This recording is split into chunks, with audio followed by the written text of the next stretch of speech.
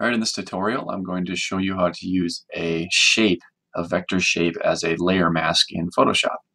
It's actually really easy to do and it took me a long time to figure out, but once you learn how to do it, it's really, really easy. So what I'm going to do is load an image up in here. Now what I want to do is crop this with a perfect circle so that it's kind of masked with that circle. So what we're going to do is make a shape here. I'm going to make a circle. I want it to be kind of the full size of the image here, so drag it out to there. Looks good. If you have a background layer like this that's locked, you can just double click it to make it a regular layer, and in this case we'll need to do that to add a layer mask to it. And then here's what we want to do.